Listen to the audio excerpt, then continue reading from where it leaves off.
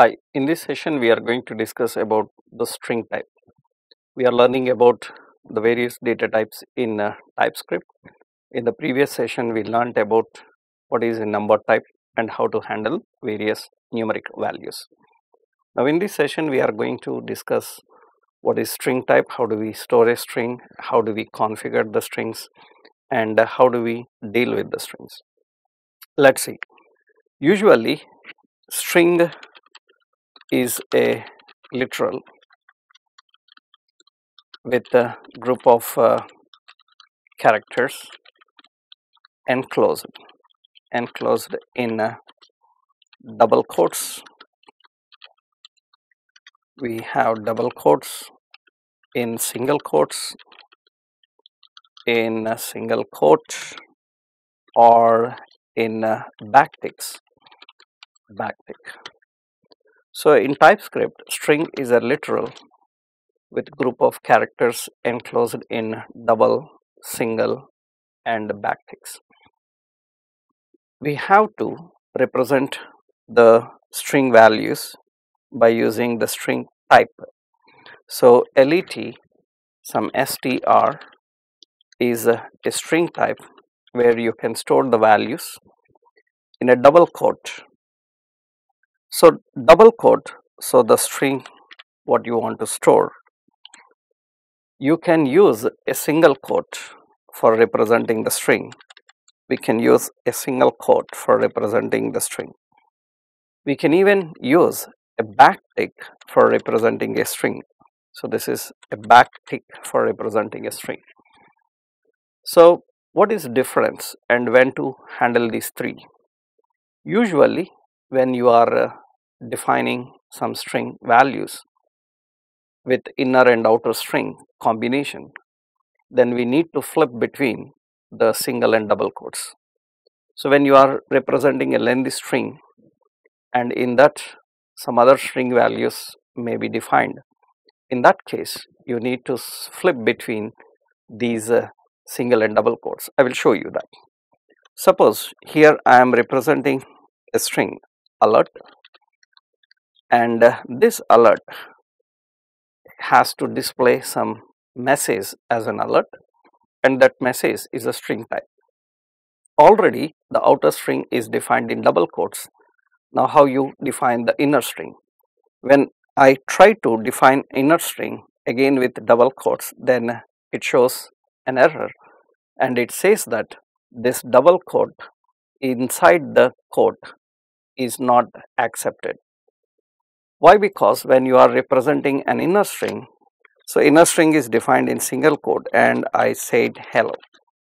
This is one way of representing a string within another string. If you are individually dealing with the string, then you can use either single quote or double quote or any backticks. But when you are dealing with the inner and outer string, then you need to use this mechanism. So this is one way. The outer string is represented with double quotes, inner string is defined with single quote. You can do in another way. Your outer string can be in single quote and alert, and your inner string can be in double quote. So say hello. You can define in this way. So you can flip between these inner and outer strings with single and double quotes. If you are representing your string in a single quote, and inner string can be defined in double quotes. If your outer string is in double quote, then the inner string is defined in the single quotes. So you need to switch between these two according to representations. Right, now in the next point is, what is this backtick and what is the purpose of this backtick? So from JavaScript ES5 version onwards, so we have a backtick used for representing strings, so that along with the string you can enclose an expression, and the string expressions are defined in $flower brace. So string with expression can be configured by using backticks. For example, we will see the situation without the backtick, how you handle the expressions in a string. So I am declaring here a simple age as a number type, and the value is 30, and I need to print a message let msg1. It is a string type, and the message should say that so next year it will be 30 plus 1. So then you will be, and I need to add an expression. So the expression, you know how to handle the expression with a string. You need to concatenate the expression with plus, and you need to use a parenthesis for defining the expression. Here I need to write age plus 1.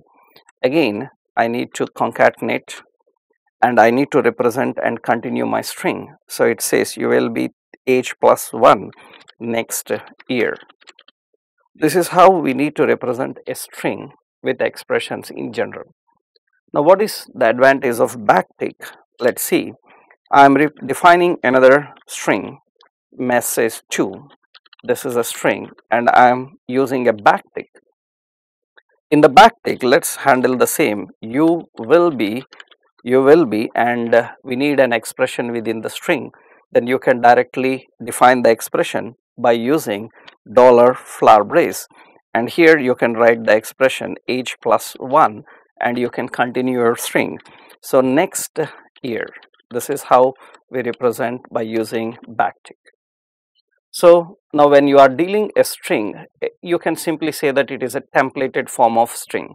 A templated form of string contains both the presentation and the logic. So along with the presentation, you can define the logic so that a string can handle both the presentation as well as logic embedded. So usually the string is not embedded above with the expression, whereas now we are embedding an expression within a string by using backtick.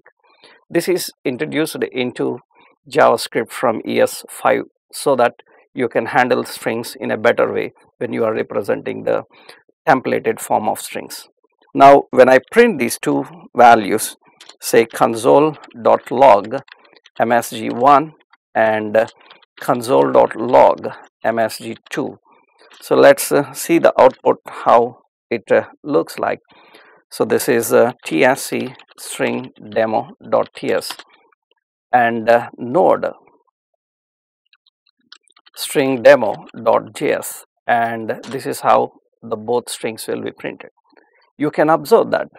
So the above string requires some combination of blank spaces to handle the string along with the value returned by an expression. But here it can easily handle the expression with space.